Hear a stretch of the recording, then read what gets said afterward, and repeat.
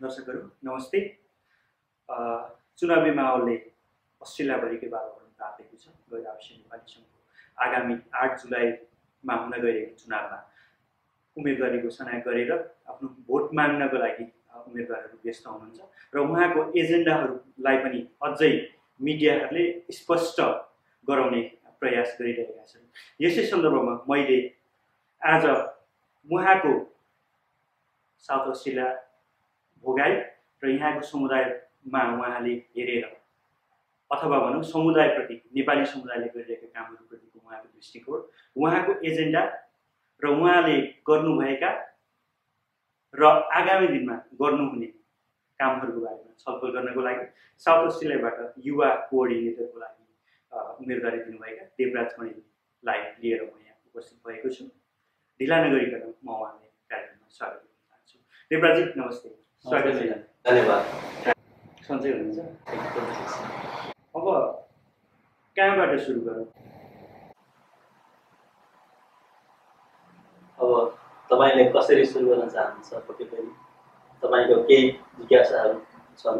अवश्य पनि मेरो पनि छन् र धेरै भोटर्सहरू पनि यहाँको एजेन्डा र यहाँले गर्नुहुने कामहरूप्रति जान्नको लागि आतुर हुनुहुन्छ। सुरु गरौँ यहाँको एडलेटको बसाइदेखि नै। कति लामो भयो यहाँको बसाइ? पुरानो हुनुहुन्छ है एडलेटमा? पुरानो त केही हदसम्म पुरानै हो, त्यति धेरै पुरानो पनि होइन, किनकि यहाँ हाम्रो नेपाली दाजुहरू पहिल्यैदेखि बसेर आउनुभएका छ होइन। पछिल्लो लगभग 5.5 वर्षको मेरो बसाइ छ एडलेटमा। त्यहाँभन्दा पहिला म न्यू साउथ वेल्स सिडनीमा बस्थेँ। झन्डै 11 वर्ष जति म अस्ट्रेलियामा रहेको छु। सिडनीको त्यो रमझम एकदमै रमाइलो वातावरण छ सिडनीमा। मेरो पनि केही साथीहरू यहाँ मुभ हुनुभएको छ र त्यहाँ पनि हुन्छ। सिडनीको त्यो रमझमबाट कसरी एडलेटमा कसरी? किनभने अलिकति सिडनीको तुलनामा सानो छ, नेपालीको बसोबास पनि सानो छ। चलपलै हेर्ने हो भने पनि सिडनी, मेलबोर्न, ब्रिस्बेन भनौँ, अझ पर्थ पनि एउटा अगाडि छ होइन बसोबासको हिसाबले, जनसङ्ख्याको हिसाबले। त्यति ठुलो ठाउँबाट अस्ट्रेलियाको सबैभन्दा ठुलो सहरबाट यो 5औं सहरमा कसरी? त्यही त मिठो संयोग पनि छ। अब त्यति बेला 6 वर्ष जति सिडनी बसिसकेपछि मैले सोचेको थिएन एडलेट आउँछु होला, तर आएपछि घुम्दै गर्दा यहाँ केही आफन्तहरू हुनुहुन्थ्यो अनि केही व्यावसायिक सिलसिलाले पनि म यहाँ आएपछि एडलेट मलाई धेरै राम्रो लाग्यो। तर त्यो सिडनीको व्यस्त बजार भन्दा पनि एडलेट एउटा शान्त, समयलाई युटिलाइज गर्न सकिन्छ। सिडनीमा धेरै समय हामीले के गर्नुपर्छ भने ट्रान्सपोर्टमै बिताउनु पर्ने, बाटोमै बिताउनु पर्ने। कहीँ जानु पर्यो भने धेरै समय हामी यातायातमै बिताउनु पर्ने भएको कारणले गर्दा यो शान्त अनि प्रिय सहर, सानो, मिठो, राम्रो भएको कारणले गर्दा मलाई एडलेट एकदमै रमाइलो मानेको छु र मलाई वास्तवमा राम्रै लागेको छ। शान्त, सस्तो, बस्नको लागि पनि एफोर्डेबल। विश्वको 5औं लिभेबल सिटीमै भयो अझै पनि, लगातार दोस्रो वर्ष। त्यो त भयो तपाईँको बसाइको कुरा। यावत कारणहरूले गर्दाखेरि कस्तो पाउनुभएको छ यहाँको दृष्टिकोणमा एडलेट अथवा नेपाली साउथ अस्ट्रेलियाको नेपाली समुदायको गतिविधि र यहाँको अवस्था? 5 वर्ष तपाईँ यहाँ, 5.5 वर्ष तपाईँ यहाँ आएको समयदेखि अहिलेसम्म देख्दाखेरि कसरी व्याख्या गर्नुहुन्छ नेपाली समुदाय? नेपाली समुदाय अब दिनहु बढ्दै गएको छ, किनकि पक्कै पनि पहिला विद्यार्थी भएर सुरुमा आइन्छ, आएपछि पढाइ सकेपछि अनि सम्पूर्ण प्रक्रिया मिलाएर भोलि यहाँको बासिन्दा बनिसकेपछि बन्दै जाँदाखेरि अब यहाँको सिटिजन बनिसकेपछि समुदायहरू बिस्तारै बढ्दै गइरहेको छ र मैले यहाँ धेरै नेपालीहरूले प्रगति गरेको, आफ्नो जीवनशैली, उच्च जीवनशैली बिताएको र आफ्नो पारिवारिक जीवन सँगसँगै सामाजिक र सामुदायिक कार्यमा पनि व्यतीत गरेको पनि मैले महसुस गरेको छु। र समग्रमा हेर्दा मलाई लाग्छ साउथ अस्ट्रेलियामा नेपालीहरूले एउटा राम्रो गरिरहेको मैले महसुस गरेको छु। अवश्य पनि अस्ट्रेलियामै पनि अस्ट्रेलियाभरि नै हेर्दा समग्रमा अस्ट्रेलियामा आएर राम्रो गरेको चाहिँ यो विश्व इतिहासले यो हाम्रो नेपालीहरूको अहिलेको यो एचिभमेन्टले पनि हामीले एउटा आकलन गर्न सकिन्छ। किनकि अस्ट्रेलियामा अपर्च्युनिटीहरू धेरै छ, तर कति ग्राब गर्ने भन्ने कुरो चाहिँ एउटा व्यक्तिमा भर पर्ने कुरो हुन्छ। त्यसले गर्दा अहिलेसम्म अस्ट्रेलिया आएर सुरुवातमा दिनमा चाहिँ पक्कै पनि अब गाह्रो हुन्छ, अब किनकि त्यो मुलुकबाट हामी यहाँ आएको कारणले गर्दा धेरै कुराहरू फरक पर्छ, रहन सहन, भाषादेखि लिएर ल्याङ्ग्वेज प्रब्लम कुराहरू, अनि सुरुमा काम नपाउने यी विविध समस्याको कारणले गर्दा सुरुमा गाह्रो हुन्छ भने पछिल्ला दिनहरूमा चाहिँ मलाई लाग्छ अस्ट्रेलियामा आएर सबैजनाले राम्रै उपलब्धि हासिल गर्नुभएको छ भन्ने मलाई लाग्छ। भन्नुभयो सुरुका दिनमा अस्ट्रेलियामा गाह्रो छ, त्यसलाई अलिकति स्पष्ट पारिदिनुहोस् न, कस्तो कस्तो खालको चाहिँ समस्याहरू हुन्छ? नयाँ आउने विद्यार्थिनीहरू धेरै जसो मोर देन 90% चाहिँ मान्छेहरू अस्ट्रेलियामा विद्यार्थीकै रूपमा आउँछन्। अब थोरै पिआर लिएर पनि सिधै आउनुभएको छ, तर 90% अहिले अब यहाँको युवा पुस्ता भनेर भन्दाखेरि विद्यार्थी नै भन्नुपर्छ। विद्यार्थीले सुरुमा झेल्नुपर्ने समस्याहरू तपाईँले औँल्याएर 5वटा पहिलो कुरो विद्यार्थी यहाँ आइसकेपछि बस्ने व्यवस्था, कहाँ बस्ने। अब जो कोहीको पनि आफ्नो एउटा चिनजानेको मान्छे हुन्छ, तर सधैँभर त्यही बस्न सकिन्छ भन्ने हुँदैन। किनकि अब सुरुमा एउटा बाध्यात्मक स्थितिले पनि राखिन्छ, एउटा आफ्नो मनको आवाजले पनि राखिन्छ, आफ्नो भएपछि पर्दाखेरि गर्ने भन्ने हिसाबले राखिन्छ, तर सधैँभरको लागि त्यो हुँदैन। एउटा बस्ने वासस्थानको समस्या हुन्छ। ल्याङ्ग्वेज पक्कै पनि हामी नेपालमा अधिकांश हामी नेपाली भाषामै पढ्ने गर्छौँ र त्यसले गर्दाखेरि अब यहाँको बोल्नेदेखि लिएर यहाँको ल्याङ्ग्वेज बेरियर एउटा अर्को प्रब्लम बन्ने गर्छ। तेस्रो कुरा भनेको कल्चरल डिफरेन्सको कुराहरू हुन्छ। चौथो भनेको हाम्रो लागि मेन कुरा भनेको तपाईँको काम। विद्यार्थी आइसकेपछि अब सुरुमा परिवारले फी पहिलो वर्षको तिरिरहेको हुन्छ र आइसकेपछि आफ्नो लिभिङ एक्सपेन्सेस म्यानेज गर्नको लागि र हरेक कुरा गर्नको लागि चाहिँ विद्यार्थीहरूले एउटा पार्ट टाइम जब पनि खोज्नुपर्ने हुन्छ। त्यो सुरुवातमा पाउनको लागि एउटा त्यो अनुभव नभएर पनि, एक्सपिरियन्स नभएर पनि र सँगसँगै चिन्जान पहिचान र सोर्स लिङ्क नभएको कारणले गर्दाखेरि विद्यार्थीहरूलाई चाहिँ सुरुमा काम पाउन गाह्रो हुन्छ। त्यो सँगसँगै अरू कुराहरू भनेको यहाँको रहन सहन कस्तो छ, यहाँको सबै कुराहरू कहाँ के पाइन्छ भन्ने कुरा चाहिँ फेमिलियर नहुँदाखेरि चाहिँ विद्यार्थीहरूलाई चाहिँ अलिकति गाह्रो हुन्छ। यी महत्त्वपूर्ण कुराहरूमा चाहिँ विद्यार्थीहरू सुरुमा मलाई लाग्छ यही कुराहरू सुरुमा समस्या गर्छ जस्तो लाग्छ। भनेपछि एउटा पहिलो बास भन्नुभयो, दोस्रो ल्याङ्ग्वेज बेरियर भयो, तेस्रो भनेको कल्चरल डिफ्रेन्सेस होइन। अब किनभने हामी यहाँको एउटा अर्कै संस्कृतिबाट हुर्किएका छौँ र यहाँको एउटा छुट्टै संस्कृति छ। चौथो कामको समस्या भन्नुभयो र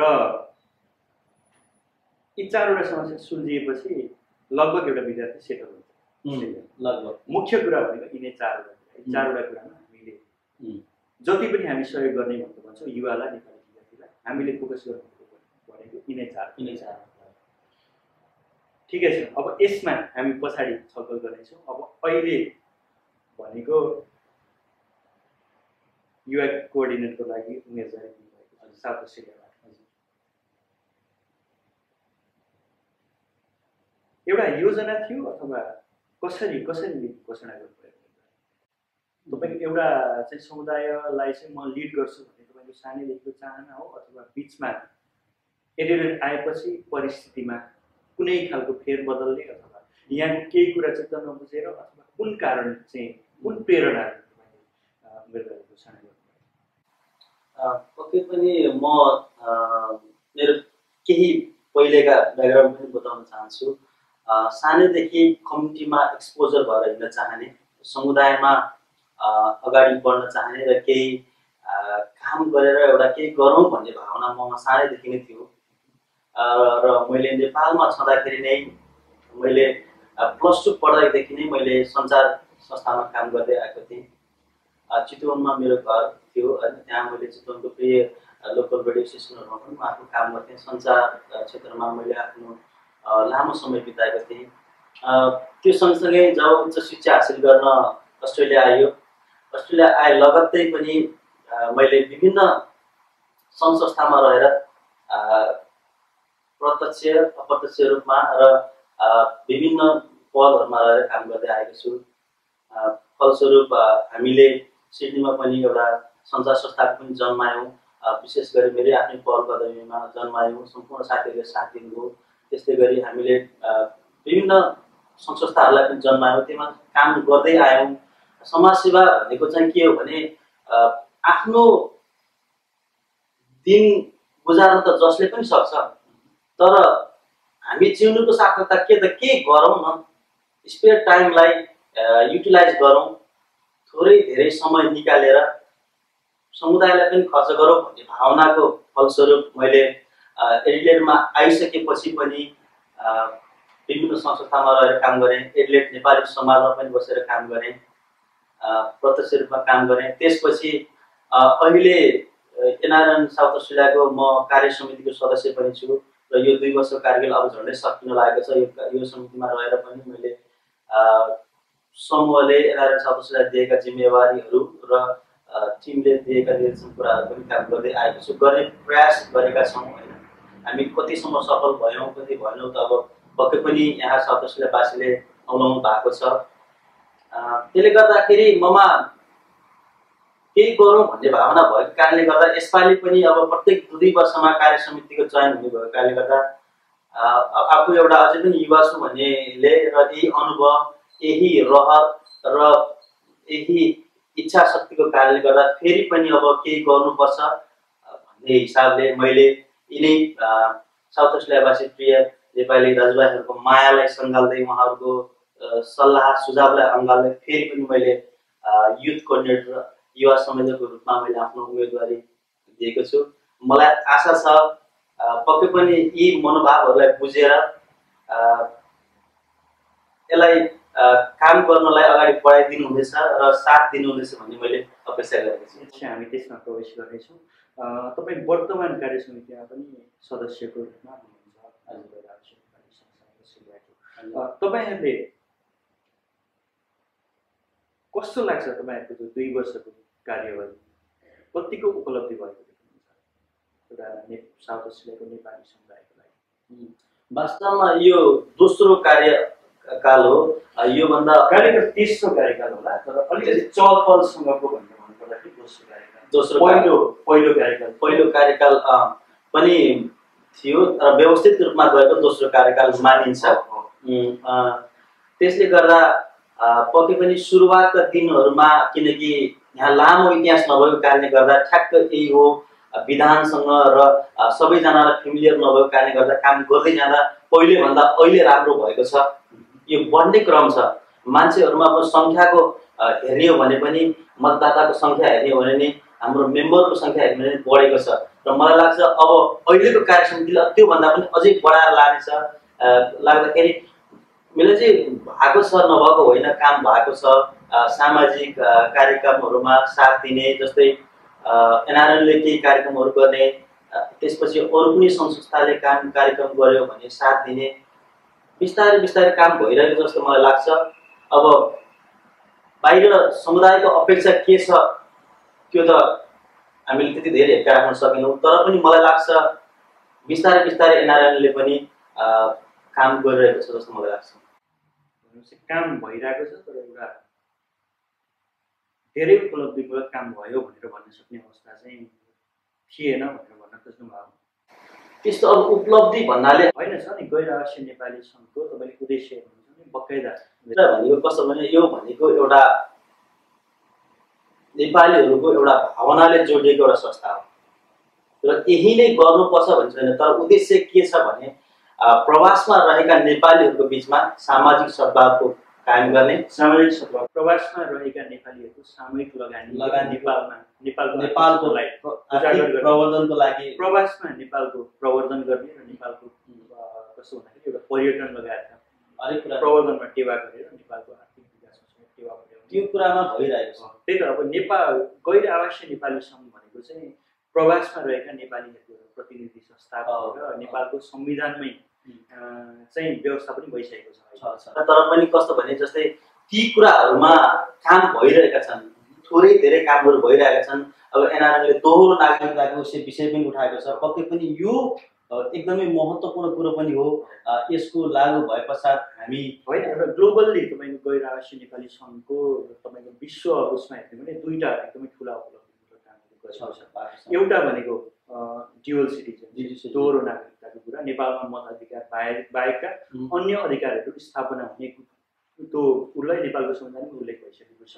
र अर्को कुरा भनेको नेपाल सरकारले संवैधानिक रूपमा एउटा मान्यता दिइसकेको छ। त्यो दुईटा तपाईँको एकदमै ठुलो उपलब्धि भएको छ। तर समुदायको हकमा सदस्य ल्याउँ भनेर भन्नुभयो, तपाईँले पनि भन्नुभयो एउटा नयाँ संस्था भएको कारणले गर्दाखेरि त्यस्तो धेरै गर्न सक्ने ठाउँ चाहिँ भएन। तर हामीले एउटा पोजिटिभ रूपमा अलिकति अपलिपमेन्ट गर्ने काम गरेका छौँ भन्ने कुरो तपाईँले भनिसक्नुहुन्छ। यस्तो त्यो विषयमा मैले भने जस्तै गरेर कामहरू भएको छ, बिस्तारै बढ्दै गएको छ, जिम्मेवारी बढ्दै गएका छन् र जति धेरै पुरानो भयो उति धेरै ज्ञानहरू हुने गर्छ। र पहिलो कार्यकालभन्दा दोस्रो कार्यकालले पक्कै पनि धेरै काम गरेको छ। र विशेष गरी खास भन्ने हो भने नेपाली चाडपर्व कला संस्कृतिका विषयहरूमा पनि विभिन्न कार्यक्रमहरू आयोजना गर्ने र प्रत्येक वर्ष तपाईँले भने जस्तै गरेर नेपाल फेस्टिभल गरेर अस्ति भर्खर 25 मार्चमा हाइमास स्क्वायरमा भएको थियो, नेपाल फेस्टिभल भएको थियो। त्यहाँ नेपालीहरू, यहाँ रहेका नेपालीहरू मात्र नभएर यहीका स्टुडेन्टहरू र सँगसँगै अस्ट्रेलियन सरकारका विभिन्न व्यक्तिहरू आएर त्यो कार्यक्रमलाई राम्रोसँग अवलोकन गरेर जानुभएको थियो। अनि यो देख्दाखेरि हामीले लाग्छ कि हामीले पक्कै पनि एनआरएनले नेपाल प्रवर्धनको लागि पक्कै पनि ग्लोबली काम गरेको छ। नेपालमा यो अस्ट्रेलियामा मात्रै नभएर विश्वका हरेक कुना काप्चामा यो काम भइरहेको छ। यसलाई हामीले पोजिटिभ लिनुपर्छ। यो धेरै सकारात्मक पक्ष पनि हो।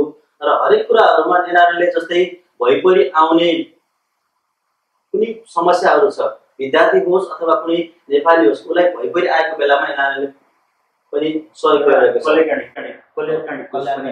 अर्को विद्यार्थी कल्याणकारी कोष पनि छ।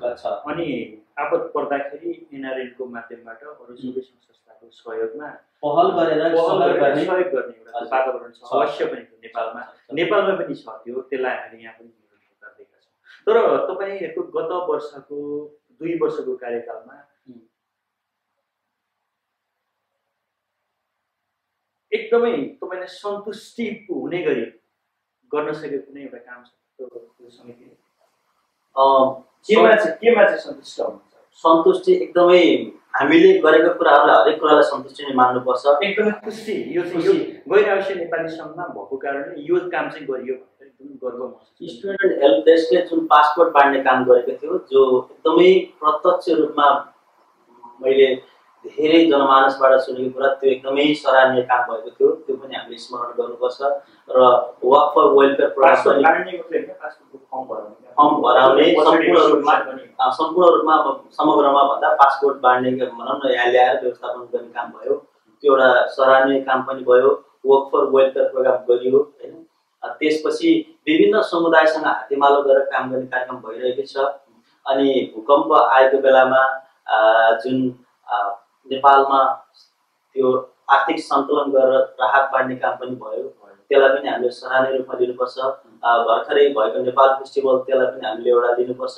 र बिचमा थोरै धेरै कामहरू भइरहेका छन्। हामीले जुन काम भयो यी कामहरूलाई चाहिँ एकदमै उच्च मूल्याङ्कन गर्नुपर्छ र भविष्यका आउँदा दिनहरूमा अझै यिनै कामहरूलाई थप्दै अझै लोकप्रियता बढाएर यो एनआरएन भनेको सबैको संस्था हो, साझा संस्था हो भनेर यसलाई हामी नै मिलेर यसलाई राम्रो बनाउनुपर्छ भन्ने मलाई लाग्छ। अवश्य पनि। अब तपाईँको गत कार्यकालमा यो समितिले हामीले यो काम चाहिँ गर्न चाहन्थ्यौँ तर यसमा चाहिँ असफल भयौँ भन्ने केही छ? त्यस्तो असफलै भयौँ भन्ने त त्यस्तो केही नोटिस गर्न लागेको त्यस्तो त केही छैन होइन। पक्कै पनि गरौँ भन्ने चाहना। असफल भयौँ भनेर भन्दाखेरि पनि यो काम चाहिँ हामीले यो कार्यकालभित्र गर्न सक्थ्यौँ, यावत यो कारणले गर्दाखेरि गर्न सकिएन भन्ने त्यस्तो नोटिस गरेर गर्न लागेको चाहिँ छैन। जस्तै केन्द्र, जस्तै माथि तपाईँले भने जस्तै मुख्य विधानका कार्यक्रमहरूमा केन्द्रले गर्ने हरेक कुराहरू गरिएको छ। तर पर्टिकुलरली त्यही काम चाहिँ गर्न पाएला हुन्थ्यो, गरेन भने त्यस्तो कुनै एजेन्डा चाहिँ छुटेको जस्तो मलाई लाग्दैन।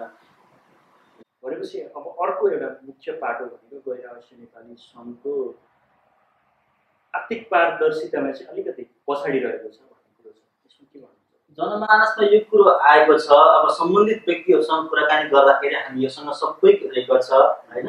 यही कोही व्यक्ति चाहनुहुन्छ भने हामी तपाईँलाई प्रत्यक्ष रूपमा देखाउँछौँ भन्नुभएको छ। अब यो बाहिर पब्लिकमा सबैसँग नआएको कारणले गर्दा जनमानसमा यो गुनासो आएको पनि हुनसक्छ। तर हामीले सम्बन्धित व्यक्तिहरूसँग कुराकानी गर्दाखेरि अहिलेसम्मको हेर्दाखेरि प्रत्येक सेन्टको पनि हिसाब छ, किनकि इलेक्ट्रोनिक भएको कारणले गर्दाखेरि सङ्गठनभित्र हिसाब हुनु र एउटा मान्छेमा चासो हुनु दुईटा अलग अलग कुरा हो। सङ्गठनभित्र राख्नै पर्छ। अब एउटा जनमानसमा जब त्यो बारेमा जिज्ञासा हुन्छ भने उनीहरूको त्यो एउटा लामो जिज्ञासा छ कि मान्छेमा आर्थिक पारदर्शिताका कुराहरू, जस्तो स्टुडेन्ट वेलफेयर फन्डमा पनि कति पैसा कलेक्सन भयो र कति डिस्पर्स भयो भन्ने कुरा एकदम पारदर्शी तरिकाले गरिराखेको छैन। अब यहीँ पनि नेपाल फेस्टिभल भयो, त्यसमा आय र व्ययको विवरण कति के भयो त भन्ने कुरा सार्वजनिक भएको छैन भन्ने मानिसहरूले गुनासो गर्नुपर्छ। मलाई लाग्छ अब तपाईँले भनेको जिज्ञासा मैले पनि पहिला सुन्दै आएको थिएँ यो विषयमा, र केन्द्रबाट यसका जुन वर्क फर वेलफेयरका संयोजकले नै तपाईँहरूलाई यदि जिज्ञासा छ भने कृपया हामीसँग सम्पर्क गर्नुहोस्, हामी तपाईँलाई इमेल मार्फत तपाईँको सम्पूर्ण दिन्छौँ। जो जति यसको विषयमा यसो जिज्ञासा राख्नु भएको छ हामीसँग सम्पर्क राख्नुहोस्, हामी गर्छौँ भन्नुभएको छ। पक्कै पनि त्यो रेकर्ड छ मलाई लाग्छ। एउटा सार्वजनिक संस्था भएको नाताले सबै पब्लिकमा आउनु पर्यो एउटा जिज्ञासाको कुरो हो। एउटा दायित्व हो जस्तो लाग्दैन तपाईँ? एउटा मान्छेको हैसियतले तपाईँ मेम्बर हुनुपर्छ, त्यो हुनुपर्छ, त्यो पब्लिकमा सबैजनालाई अवगत हुनुपर्छ, सेन्टको पनि हिसाब हुनुपर्छ। त्यो चाहिँ अब अर्को आगामी कार्यकालले ध्यान दिनुपर्ने एउटा मुख्य कुरा है त्यो चाहिँ। एकदमै यदि त्यसमा चुकिएको छ भने त्यो गल्ती हो, तर मलाई लाग्छ यो चुक्नु भएको छ जस्तो मलाई लाग्दैन। यदि हामीले पब्लिकमा आएको छैन भने पनि त्यसलाई फेरि पनि हामी अनुरोध गरेर लिएर आउन सक्नुपर्छ। होइन, मैले भन्न खोजेको चुक्नु भयो अथवा एनआरएनको सदस्यले चाहिँ त्यसो गर्नुभयो भन्न खोजेको पनि होइन, सर्वसाधारणको पनि त्यो कुरा होइन। तर किनभने अब एनआरएनको म पनि सदस्य भएको नाताले त्यो जान्ने अधिकार मैले पनि राख्छु। एकदमै प्रत्येक व्यक्ति जो जति एनआरएनको सदस्य हुनुहुन्छ अथवा एनआरएन नभए पनि नेपाली नागरिक हुनुहुन्छ भने उहाँहरूले नेपाल र नेपालसँग जोडिएको कुरा भएको कारणले गर्दा, नेपाली मनसँग जोडिएको कारणले गर्दा उहाँहरूलाई जिज्ञासा राख्नु स्वाभाविक कुरो हो। गैर आवासीय नेपाली सङ्घ हामी प्रवासमा भएको नेपालीहरू होइन, एउटा त्यसको सदस्य हौँ या नहौँ, हामी गैर आवासीय नेपाली हौँ। त्यो नाताले हामी गैर आवासीय नेपाली सङ्घको सदस्य, चाहे 25 रुपियाँ तिरेर सदस्यता लिएको कुनै व्यक्ति किन नहोस् अथवा एउटा विद्यार्थी किन नहोस्, यो कुरो ठिकै छ। अब हामी तपाईँको एजेन्डामा प्रवेश गर्छौँ। नयाँ जल्दो बल्दो कुरा भनेको युथ कोअर्डिनेटर दिइसक्नु भएको छ। एउटा के चाहिँ गर्न सक्छु जस्तो लाग्छ तपाईँलाई? एउटा एजेन्डा, त्योभन्दा पनि एउटा तपाईँको एजेन्डाहरू राख्नुहोस् होइन, त्योदेखि पछाडि हामी त्यसमा गहिरो सफल गर्नेछौँ। खासमा चाहिँ अब एजेन्डा भनिसकेपछि यहाँ व्यक्तिगत एजेन्डा मेरो पक्कै पनि छ। त्यो सँगसँगै पहिलो एजेन्डा भनेको मैले एनआरएन अस्ट्रेलिया साउथ अस्ट्रेलियामा कार्य समितिमा प्रवेश गरेँ भने, त्यही तपाईँहरूको भोटले मैले काम गर्ने मौका पाएँ भने पहिलो कुरो कार्य समितिको र एनआरएनको विधान र मूल्य र मान्यतालाई फलो गर्ने, देखाएका जिम्मेवारीहरू वहन गर्ने, त्यो एउटा मुख्य एजेन्डा रहन्छ। अवश्य पनि त्यो त गर्नै पर्छ। त्यो एउटा कुनै पनि निर्वाचित भएर सदस्यको हैसियत प्राप्त गरिसकेको मान्छेले त्यसको नियम कानुन र मूल्य मान्यतालाई त्यो फलो गर्नै पर्छ। त्यो बेसिक जेनरल कुरा हो, जेनरल नलेजको कुरा। र त्यसको अलावा तपाईँले म समुदायमा यो कुरामा चाहिँ म परिवर्तन ल्याउन सक्छु, यसमा चाहिँ मेरो एउटा पहल रहनेछ भन्ने विषयहरू होला नि त। किनभने एउटा युवा भनेको विद्यार्थी हो, उनीहरूमा धेरै समस्याहरू छ। अब साउथ अस्ट्रेलियामा अहिलेसम्म त समुदाय सानो थियो, अहिलेसम्म खासै विद्यार्थीमा त्यति धेरै समस्या देखिएको छैन। एउटा मुख्य समस्या भनेको रोजगारीको समस्या मात्रै छ अहिलेसम्म। त्यसको अलावा भविष्यमा यहाँको समुदाय बढ्ने क्रममा सिडनीमा मेलबर्नमा देखेका जस्ता समस्याहरू यहाँ पनि देखिन थाल्नेछन्। तिनको सम्बोधनको लागि तपाईँको के छ? मेरो एजेन्डा भन्नुपर्दा पर्टिकुलरली कार्य समितिको बिचमा रहेर युवा संयोजकले युवा सदस्यहरू डेपुटी कोअर्डिनेटर सम्पूर्णको सहकार्यमा युवा जगतलाई यहाँ अस्ट्रेलियामा रहेका सम्पूर्ण सामाजिक सद्भाव र एकता कायम गर्ने र त्यसको आउटपुट चाहिँ शिक्षा, स्वास्थ्य र खेलकुद यी कुराहरूमा जस्तै शिक्षाको माध्यमबाट विद्यार्थीहरू यहाँ आएका छन् भने उनीहरूलाई एजुकेट गराउने रोजगारीको गराउनै पर्दैन, उनीहरू पढ्न आएका छन् होइन आफै भइहाल्ने होइन, त्यो त युनिभर्सिटीको काम हो। अपार्ट फ्रम द्याट त्यसको भन्दा पहिला विद्यार्थीलाई काम कहाँ पाइन्छ, कसरी रेज्युमी लेख्ने समस्या हुन्छ। रेज्युमी राइटिङ हामीले सिकाउनुपर्छ किनकि नेपालमा छँदाखेरि सोच खोजको भरमा काम गरेर आएका मान्छेहरूले यहाँ आइसकेपछि उनीहरूले एउटा रेज्युमी लेख्न राम्रोसँग रेज्युमी लेख्न जान्नुपर्छ। त्यो पनि पार्ट अफ एजुकेसनको कुरा भयो। र त्यसपछि अस्ट्रेलियामा आइसकेपछि के कुरा गर्ने, जस्तै मान्छे डुबेर मर्छ, बिचमा जान्छ डुबेर मर्छ, उसले नेपालको खोला जस्तो सम्झन्छ डुब्न जान्छ, तर त्यो एजुकेसनको अभाव हो। त्यो हामीले उनीहरूलाई डुब्न जानभन्दा पहिले नै ल है यहाँका बीचहरू यति खतरनाक छन्, यदि तपाईँहरूसँग स्विमिङ गर्ने पर्याप्त स्किल छैन भने कृपया त्यो पौडने प्रयास नगर्नुहोस्। त्यो पनि एउटा जीवन उपयोगी सिप हुन्छ, शिक्षा हुन्छ। पहिलो कुरा तपाईँ भन्नुभयो एउटा रोजगारीमूलक एउटा सचेतनाको कार्यक्रम, अर्को भनेको वातावरणीय सचेतन, जस्तै एउटा बीचको एउटा कुरा गर्नुभयो मैले। एउटा यहाँ क्यासिनो पनि यहाँ क्यासिनोहरू पनि छ, ग्याम्बलिङ भनेको एउटा प्रब्लम। अब अर्को भनेको यहाँ पब बारहरू छन्, विद्यार्थीहरू चाहिँ अलिकति हातमा पैसा हुने बित्तिकै त्यतातिर गयो भने एउटा बाबुआमाको सपना चकनाचुर हुन्छ, एउटा विद्यार्थीको भविष्य पनि चकनाचुर हुन्छ। एउटा तपाईँको एउटा रोजगारीको लागि सचेतनाको काम गर्नु भनेर भन्नुभयो, एउटा वातावरणीय तपाईँको सचेतना भयो। अब अरू के छ?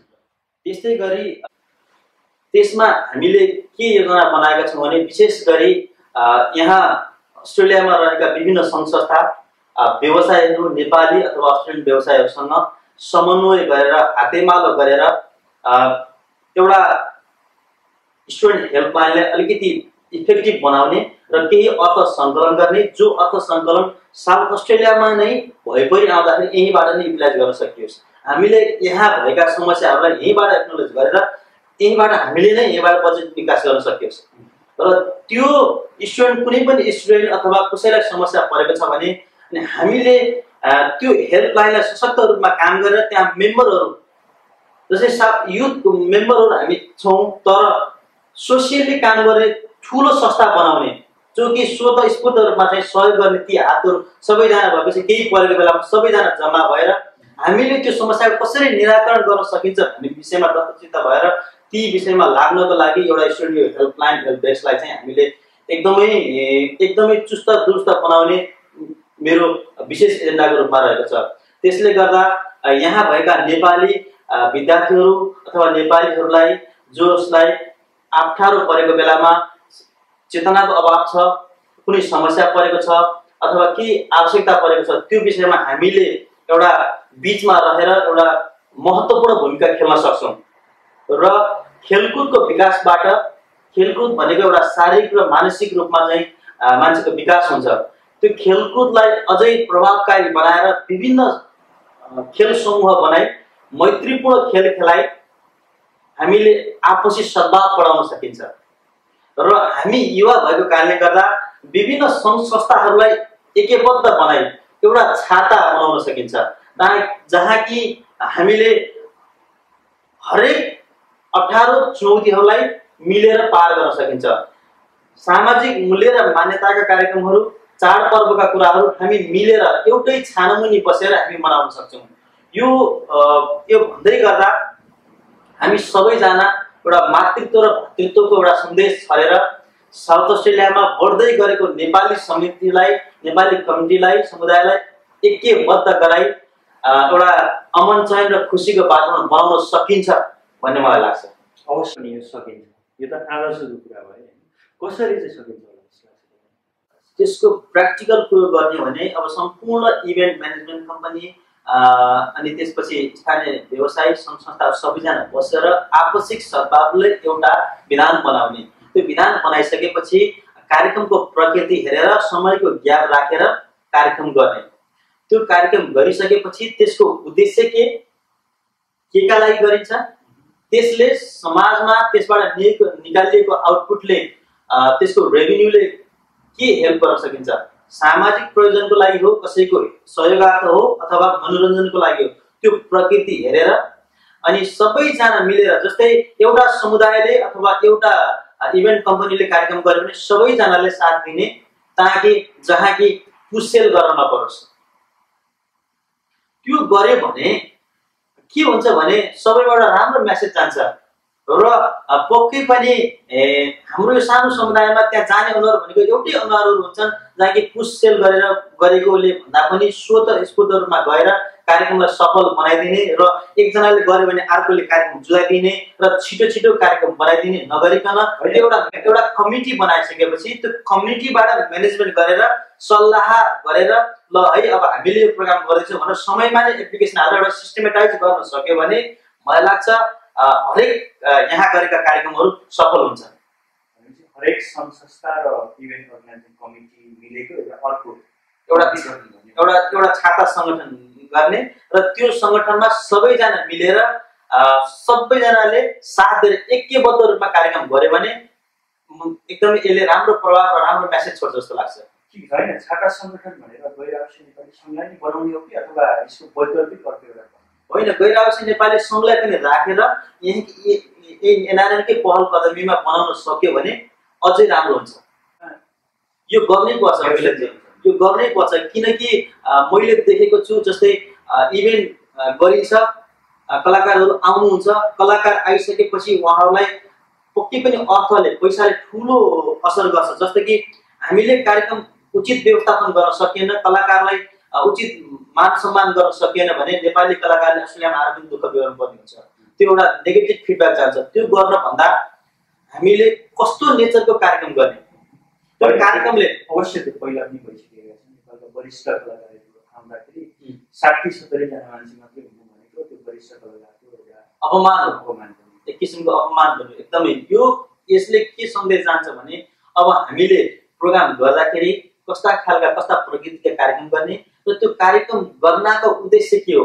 कला संस्कृति प्रवर्धनको लागि होस् अथवा त्यसको बजेट रेभिन्यू गरेर कसैलाई सहयोगार्थ होस्, त्यो कुरा हामीले गरेर त्यसले समाजमा के असर पार्छ, पोजिटिभ र नेगेटिभ सबै क्याल्कुलेसन गरेर अब हामीले के गर्नुपर्छ भने त्यही किसिमको कार्यक्रम गर्न सकियो भने कार्यक्रम नेचर छुट्याएर भनेपछि बजेटिङ पनि तपाईँको चाहिँ त्यही सब कमिटीले गर्नु है। हजुर, सल्लाह दिएर त्यो उनीहरूकै रोभरमा कुनै इभेन्ट म्यानेजमेन्ट कमिटीले होस्ट गर्छ भने त्यो कमिटीले त्यो सङ्गठनले चाहिँ सल्लाह दिएर तपाईँको उद्देश्य के भनेर त्यहाँबाट सहकार्य गरेर गऱ्यो भने मलाई लाग्छ त्यो त्यहाँबाट पाएको मान्यताले सबैलाई राम्रो मेसेज जान्छ र सबैजना आएर साथ दिएर कार्यक्रम पनि सफल हुन्छ। तपाईँले भने जस्तै कार्यक्रममा सबैजना उपस्थित रहन्छ र अनि इभेन्ट गरेको इभेन्टले पनि उद्देश्य प्राप्त गर्छ र आर्थिक रूपमा घाटा बेहोर्नु पर्दैन। कमिटीले मानिदियो भने त मानेन भने मान्दैन भने त त्यसलाई सामाजिक बहिष्कार पनि गर्नुपर्छ। अब ठिकै छ। अब अर्को कुरा के भन्नु भन्दाखेरि गैर-आवासीय नेपाली सङ्घको संयोजक पदमा 2 जनाले चाहिँ उम्मेदवारी दिनुभएको छ। हजुर, एकजना अशोक केसीजी हुनुहुन्छ, अर्को प्रजिता गेला। हजुर, 2 जना मध्ये एकजनालाई चुज गर्नु पर्यो भने कसलाई चुज गर्नुहुन्छ? तपाईँले धेरै अब यो सोसियल मिडियामा सोध्नु भएको छ। 2 जना अब्बल हुनुहुन्छ, 2 जनाले राम्रो गर्नु भएको छ र गर्छु भनेर आउनु भएको छ। पक्कै पनि अब त्यो रोज्ने काम भोटरहरूको काम हो। हामीले जुलाई 8 सम्म त्यो पर्खनै पर्छ। त्यसपछि उहाँहरूले गरेको योगदानको आधारमा भोट खस्छ अनि त्यसपछिको नतिजाले जनाउँछ कि कसले राम्रो काम गर्नु भएको रहेछ र को कम्युनिटीमा ट्रु लिडर रहेछ भन्ने कुरो चाहिँ जुलाई 8 नै बताउँछ। मिलन एकदमै डिप्लोमेटिक एन्सर दिनुभयो है। वास्तवमा मैले भन्नु नै यति बेला त्यही भन्नुपर्छ। अब अहिले कुनै पनि व्यक्तिलाई एकजनालाई गर्दा अर्को मान्छेले चित्त दुखाउने कुरो हुन्छ र सामाजिक रूपमा यसले अर्को सन्देश पनि लिन सक्छ। त्यसले गर्दा 2 जनालाई मैले सामूहिक रूपमा शुभकामना दिन चाहन्छु। जो आउनुहोस् उहाँसँग समन्वय गरेर नेपाली समुदायको लागि यदि मतदाताले तपाईँलाई पनि छान्नु भएको खण्डमा अगाडि बढेर जानुको लागि तपाईँ तयार। एकदम जो आउनुहुन्छ जसले राम्रो काम गर्नु भएको छ भोट धेरै ल्याएर अब यो प्रक्रियामा गइसकेपछि त्यो दिनको भोटरको उसले सङ्ख्या अङ्कगणितीय गणनाले जनाउँछ। अनि विजेतासँग चाहिँ यदि म पनि विजेता भयो भने, किनकि मसँग पनि अर्को कति साथी हुनुहुन्छ, किनकि त्यहाँ पनि त मैले चुनौती, मेरो पनि चुनौती छ। र यदि म भएँ भने सबैजनाले माया गरेर विश्वास गरेर साथ दिनुभयो भने उहाँसँग मलाई प्रतिद्वन्दीको रूपमा सन्तोष चालिसेजी उठ्दै हुनुहुन्छ, उहाँसँग कतिको नजिक हुनुहुन्छ, उहाँलाई कतिको चिन्नुभएको छ? वास्तवमा भन्दा उहाँलाई मैले यही प्रक्रियामा आएपछि चिने। मान्छे बोलचालमा राम्रो हुन्छ र त्यति धेरै घुलमिल हुन पाएको थिइनँ। मैले यही चुनावी माहौलमा गर्दै गर्दा उहाँलाई भेट्ने अवसर पाएँ र जस त्यति धेरै घुलमिल अझै हुन पाएको छैन। यही सामाजिक कार्यक्रमहरूमा हिँड्दाखेरि नै भेटघाट भएको छ। मलाई जहाँसम्म लाग्छ उहाँ पनि एकदमै असल उम्मेदवार हुनुहुन्छ, राम्रो हुन्छ जस्तो मलाई लाग्छ। है तपाईँ व्यवसाय पनि हुनुहुन्छ है, पहिला पनि तपाईँको साउथ अस्ट्रेलियामै जहाँसम्म मलाई लाग्छ रेस्टुरेन्ट व्यवसाय, अहिले कन्सल्टेन्सी परामर्शदाता हुनुहुन्छ। के छ तपाईँको व्यवसाय कुनै तरिकाबाट तपाईँको यो पक्षमा जोडिएको छैन? यो मैले पहिला भने जस्तै गरेँ, यो समाजसेवा अथवा बाहिर हिँड्ने यो रहर हो। व्यवसाय अब काम गरे पनि व्यवसाय गरे पनि त्यो एउटा जिम्मेवारीको कुरो हो, त्यो गर्नै पर्छ। त्यसले गर्दाखेरि वास्तवमा भन्ने हो भने त समाजसेवा गरेर त बिजनेसलाई नाफाभन्दा घाटा पो हुन्छ, समय दिन पाइँदैन। किनकि होइन, एउटा त्यो बाटो छ। अर्को चाहिँ कस्तो भन्दाखेरि दुइटै काम हुन्छ। सामुदायिक कामको लागि हिँड्दाखेरि आफ्नो व्यापारको तपाईँको प्रवर्धन पनि भइरहेको छ। थोरै धेरै त्यता त झुकाव त अलिकति हुन्छ नि, तर मलाई लाग्छ समाजसेवा गर्न हिँडेको मान्छे त्यो कुरा सोच्छ जस्तो मलाई लाग्दैन। किनकि समाजसेवा भनिसकेपछि त्यतातिर नै फोकस गर्नुपर्ने हुन्छ। त्यहाँ पर्सनल कुनै पनि कुराहरू हाबी गर्न पाइँदैन होइन। हरेकको मूल्य र मान्यता हुन्छ। त्यसले गर्दाखेरि त्यो कुरामा त्यति धेरै हुन्छ जस्तो मलाई लाग्दैन। होइन, कस्तो छ भने अब अहिले पनि धेरै गैर आवासीय नेपाली सङ्घमा आबद्ध मान्छेहरू धेरै कन्सल्टेन्सी व्यवसायमै संलग्न हुनुहुन्छ। हजुर, एउटा मैले कस्तो पनि पाएको छु भने यहाँ आउनुभन्दा अगाडि नेपालमा धेरै कन्सल्टेन्सीमा परामर्श लिन जाँदाखेरि यो मान्छे चाहिँ यहाँ अस्ट्रेलियाको यो संस्थाको यस्तो पदमा भएको मान्छे हो भनेर प्रवर्धन गरेको पनि देखियो। रिपुटेसनको काम पनि गर्छ। तपाईँको यहाँ युथ कोअर्डिनेटर तपाईँ हुनुभयो भने नेपालमा यो त यस्तो मान्छे हो भनेर तपाईँको व्यवसायलाई पनि प्रवर्धन गर्नको लागि सहयोग गरिरहेको हुन्छ क्या। त्यो कारणले गर्दाखेरि म चाहिँ दुईटा सम्बन्धित नै देख्छु। अब तर त्यसो भन्दै गर्दाखेरि अब त्यो संस्थालाई पनि फेरि फाइदा हुन्छ। किन पनि फाइदा हुन्छ भने यदि त्यो व्यावसायिक उमा छ भने कुनै बेला जस्तै आर्थिक सहयोगको कुरा हुन्छ, स्पोन्सरसिपको कुराहरू हुन्छ, ऊ व्यवसाय रिलेसन भएको कारणले गर्दा उसले संस्थालाई भइपरि आएको खण्डमा कुनै कार्यक्रम कुनै एजेन्डाहरूमा सहयोग गर्नुपर्ने भएको कारणले गर्दा त्यता संस्थालाई पनि फाइदा हुने गर्छ। मलाई लाग्छ दोहोरै झुकाव हुन्छ होला जस्तो लाग्छ होइन। त्यसले गर्दा यदि त्यो व्यवसाय सञ्चालन गरेको मान्छे छ भने पक्कै पनि केही उसका गुणहरू, उसका खुबीहरूले पनि त्यो संस्थालाई प्रयोग गर्न पाइयो भने संस्थाले पनि अझै फाइदा हुन्छ कि? फाइदा त दुईतर्फै रहेछ नि त। संस्थाको कारणले गर्दाखेरि व्यक्तिको रिपुटेसन बढ्यो, संस्थाको लागि पक्कै पनि त्यो त आउँछ नि। स्पोन्सरसिपमा सहयोग यो व्यक्ति को हो भनेर भन्दाखेरि त एउटा परिचय पछाडि त पक्कै पनि आउँछ। मैले त्यही कुरो गर्छु। के गर्छ भन्दा वास्तवमा व्यक्तिको अब नाम सँगसँगै पछाडि पेसा र व्यवसायिकले पनि एउटा परिचय पछाडिपट्टि झुन्डिएको हुन्छ। के गर्छ त भन्दाखेरि फलानु त डाक्टर हो अथवा फलानु त व्यवसायी हो, यो व्यवसाय गर्छ, इन्जिनियर हो भन्दाखेरि त्यो आउने गर्छ। तपाईँले भन्ने कुरामा म सहमत छु, त्यो चाहिँ हुने गर्छ। भनेपछि त्यसको दुरुपयोग चाहिँ हुनु भएन। दुरुपयोग त कति पनि हुनु हुँदैन, त्योमा चाहिँ म बिल्कुल सहमत छु। दुरुपयोग हुनु हुँदैन। मलाई लाग्छ ती धेरै दुरुपयोग गर्छन् जस्तो मलाई लाग्छ। अब अर्को अहिले एकदमै चर्चित कुरो भनेको गैर आवासीय नेपाली सङ्घमा राजनीति हाबी भएको छ भन्ने कुरा जनमानसमा सबैतिर उठिरहेको छ। के छ यसमा तपाईँको धारणा? गैर आवासीय नेपाली सङ्घमा राजनीति घुसेकै हो त? अब म आफू राजनीतिलाई त्यति धेरै प्रिफर गर्दिनँ। त्यसले गर्दा म आफूले थाहा नपाएको हुँ कि अब म सुन्नमा आउँछ यस्तो भएर उस्तो भएर सोसियल मिडियाहरूमा देखिन्छ, त्यो नहुनुपर्ने कुरा हो होइन। अब यो भनेको विशुद्ध गैर राजनीतिक संस्था हो, तर यसलाई यसरी नै लोकप्रिय बनाएर लान सकियो भने अझै राम्रो सन्देश जान्छ कि भन्ने जस्तो लाग्छ।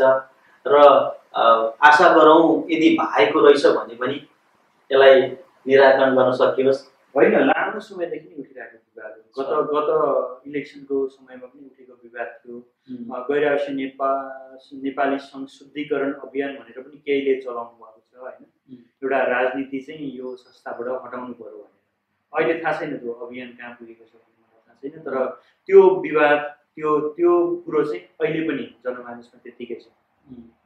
भनेपछि तपाईँको दृष्टिकोणमा राजनीति चाहिँ हुनु हुँदैन है संस्था? एकदमै हुनु हुँदैन। अब कसैले पनि यहाँ पार्टी झन्डा बोकेर त पक्कै पनि हिँडेको छैन, तर केही न केही झुकाव र आस्था भन्ने चाहिँ मैले पनि अनुमान गरेको हुँ होइन, किनकि सत्य बोल्नै पर्छ, त्यो चाहिँ पक्कै पनि छ होइन। राजनीतिक आस्था भन्ने कुरो त हुन्छ, त्यो भनेको एउटा हाम्रो के भन्ने एउटा नेचुरल प्राकृतिक कुरा जस्तै नै भइसकेको छ होइन। तर सङ्गठनभित्र प्रवेश गर्दाखेरि पार्टीको जुत्तालाई चाहिँ बाहिरै खोलेर प्रवेश गर्नु पर्यो भन्ने यहाँको पनि मान्यता छ। त्योमा म मान्यता राख्छु। र राजनीतिले फेरि कस्तो भने राजनीति भनेको हरेक देशको हुन्छ, इभन अस्ट्रेलियाको हेर्नुहोस् राजनीति पनि राम्रो छ, तर यहाँ पोजिटिभ इम्प्याक्ट पारेको छ, राम्रो गरेको छ, विकास निर्माण काम भएको छ। राजनीतिलाई त्यति नराम्रो पनि म मान्दिनँ फेरि, तर गर्ने शैलीमा फरक पर्छ, कसरी गर्ने भन्ने कुरा हुन्छ। त्यो राजनीतिले समाजलाई विखण्डन गर्यो भने त्यो राजनीति के भयो, पोलिटिक्स के भयो भने पोल्युसन भयो। भनेपछि तपाईँ राजनीति नै हुन्न भन्ने धारणा राख्नुहुन्छ कि राजनीति भए पनि एउटा संस्थाको लागि पोजिटिभ इम्प्याक्ट? सबको राजनीति नगरौँ होइन। त्यो आस्था छ भने पनि त्यसले कसैको आस्था र झुकाव छ भने त्यो मनभित्र भएको कुरा निकाल्न मार्न सकिँदैन। तर यो एनआरएनमा चाहिँ सबको राजनीतिलाई चाहिँ हाबी नगरौँ र यसलाई विशुद्ध सामाजिक नै बनाएर लिएर जाउँ, जसले गर्दा हामी एनआरएन अभियन्ताहरूलाई के सजिलो हुन्छ भने एनआरएन भनेको त हामी यसरी गरिरहेछौँ भन्ने हुन्छ। होला कहीँ कतै चुकियो होला, कहीँ कतै के भयो होला, तर यसलाई चाहिँ अब सुधारेर लानुपर्छ। एकदमै यसलाई हेर्ने दृष्टिकोण भनेको चाहिँ एकदमै पवित्र हुनुपर्छ। जनमानसले जस्तै अहिले एनआरएनको सदस्यता लिने बेलामा चुनाव आउने बेलामा मात्रै लिने गरिन्छ, खुल्ने गरिन्छ। यसलाई 22 महिना बरु चुनाव आउनुभन्दा 2 महिना अगाडि बन्द गर्ने र यसमा चाहिँ 12 महिनामा 1 वर्षमा चाहिँ जस्तै 2 वर्षको कार्यकालमा चाहिँ 22 महिना चाहिँ खुल्दैन।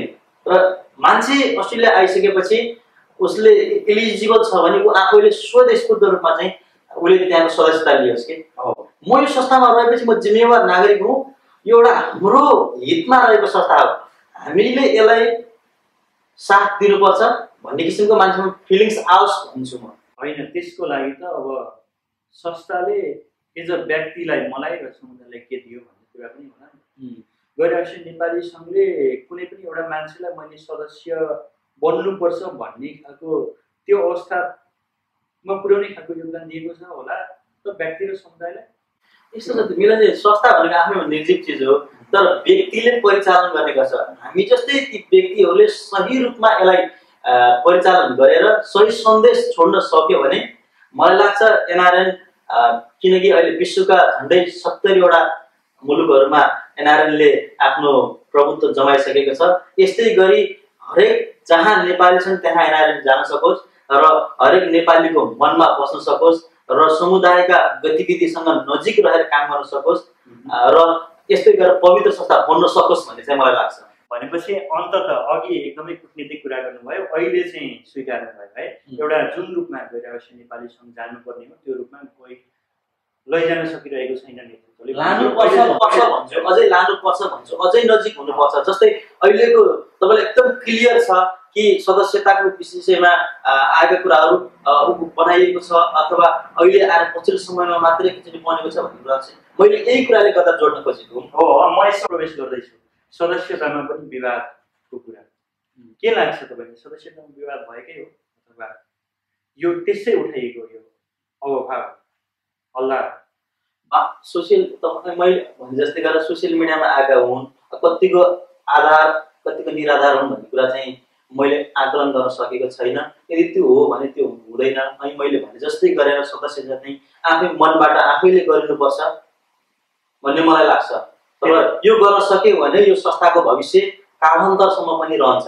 यदि गर्न सकिएन भने हामीले कसैलाई जबरजस्ती गराइयो भने त्यो व्यक्तिले त्यो संस्थालाई र त्यो गराउने व्यक्तिलाई नराम्रो लिन सक्छ। भनेपछि संस्थाले एउटा सदस्यले सदस्यता किन लिने भन्ने कुराको औचित्य पुष्टि गर्नु पर्यो है। एकदमै गर्न सकेका छैन अहिलेसम्म भन्ने कुरो स्वीकार होइन। म आफै बने होइन, मलाई कसैले भनेन, म आफूले पनि कसैलाई बनाउनै त्यसरी नगरेको कारणले गर्दाखेरि तपाईँ त एउटा पदमा गएर म केही योगदान दिन्छु भन्ने मान्यता राख्ने मान्छेले त लिनु पर्यो नि। अब एउटा क्यान्डिडेट हुने मान्छेले नि सदस्यता लिएन भने त बाँकीमा त अहिले जाने कुरै भएन। त्यस्तै गरी सबैजनामा यो भावना जागृत होस्।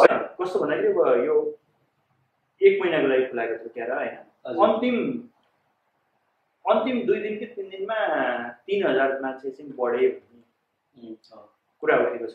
त्यो कारणले गर्दाखेरि एउटा अनियमितता भयो नि भन्ने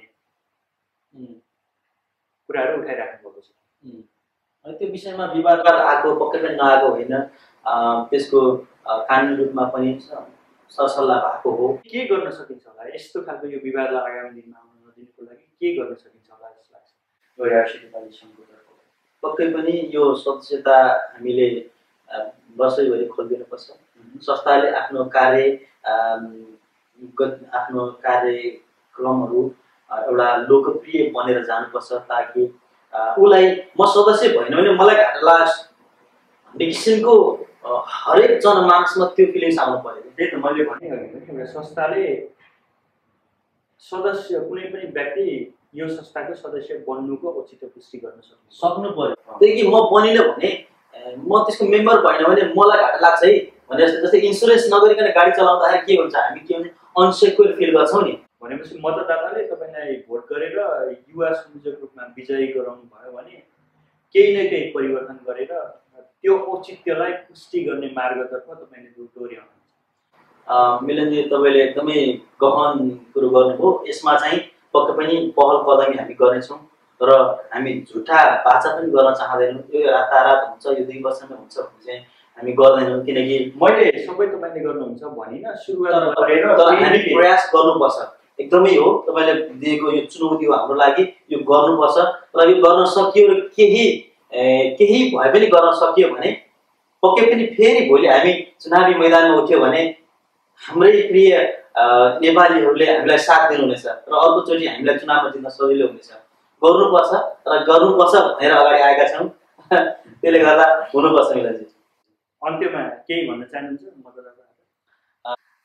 सम्पूर्ण साउथमा बस्ने सम्पूर्ण बुवामा दाजुभाइ दिदीबहिनीहरू र सम्पूर्ण शुभचिन्तकहरूलाई मैले जुलाई 8मा हुन गइरहेको गैर आवासीय नेपालीको सङ्घ एनआरएनए साउथ अस्ट्रेलियाको लागि यस स्टेटको लागि युथ कोअर्डिनेटर युवा संयोजकको पदमा उम्मेदवारी दिएको छु। त्यो दिनमा आएर भोट दिएर यो सामाजिक सेवामा लागिरहेको छु र अझै पनि अगाडि बढाउनको लागि मलाई जिम्मेवारी थपिदिनुहुनेछ र सहयोग गरिदिनुहुनेछ भन्ने अपेक्षा गर्दछु। र गएको कार्यकालमा पनि तपाईँहरूको अमूल्य मतले मैले कार्य समितिको सदस्यमा बसेर काम गर्ने अवसर पाएँ। त्यो दिनुभएकोमा, सहयोग गरिदिनु भएकोमा आभारी छु भन्न चाहन्छु।